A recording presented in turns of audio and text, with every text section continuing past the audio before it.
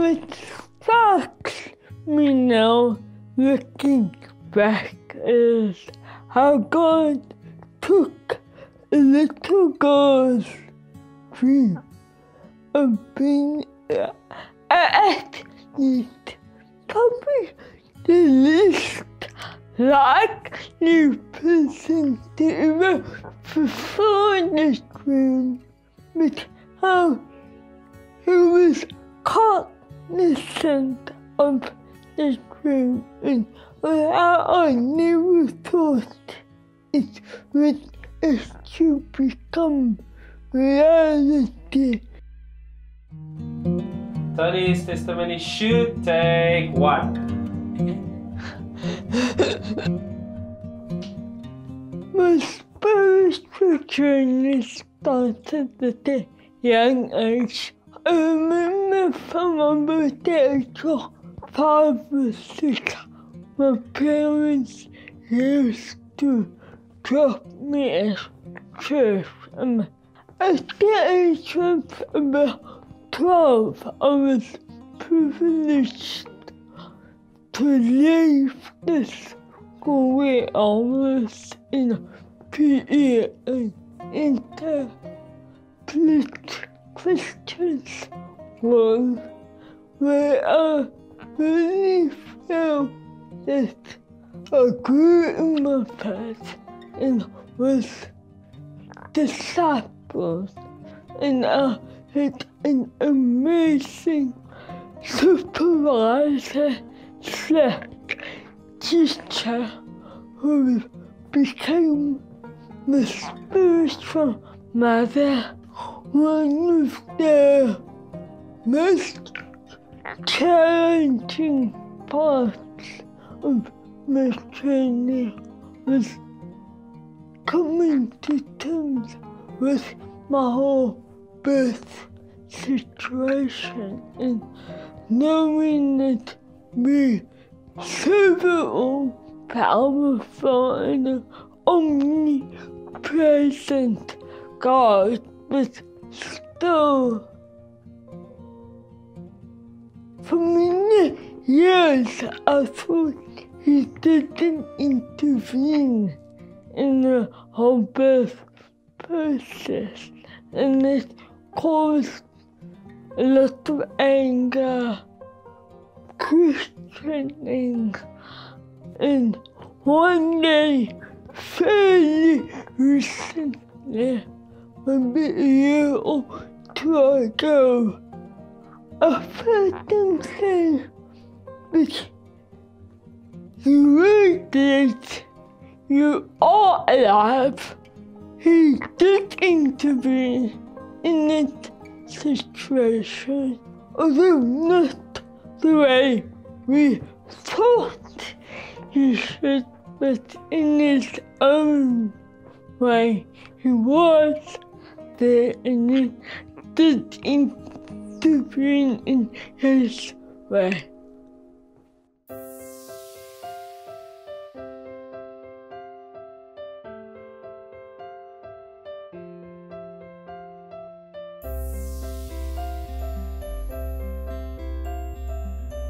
And with further ado, I declare the 2017 UCI Paracycling Road World Championship officially open.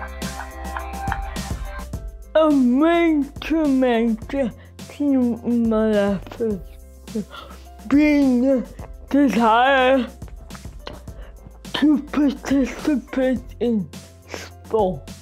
I started horse riding at around 4 or 5 years old as part of my physical therapy. It didn't really fulfill my desire because it was more therapy and not competitive enough for me in a sense.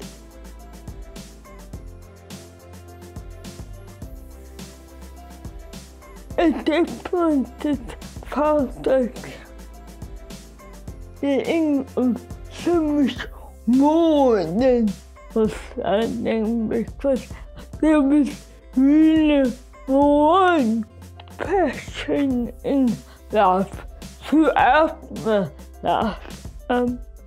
It was in January 2013 when me and a friend Annette started training for a 10-kilometer race. Over the next 6 months, I managed to decrease my race time so drastically that the organizer of the league, she asked me to consider entering the national championships the next year. 2017 was the year I had been aiming for. I knew that in 3 years' time, the World Championships would be in South Africa, and so when I actually got into the team for World Champs, it was enough. I had reached my goal. I was happy.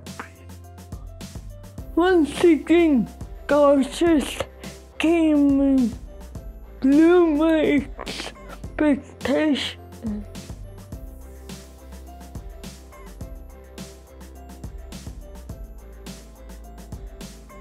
Just last week I received yet another email saying that I am one of 5 para-cyclists who have been selected to represent South Africa in the European World Cups in 2018. This is an absolute dream come true.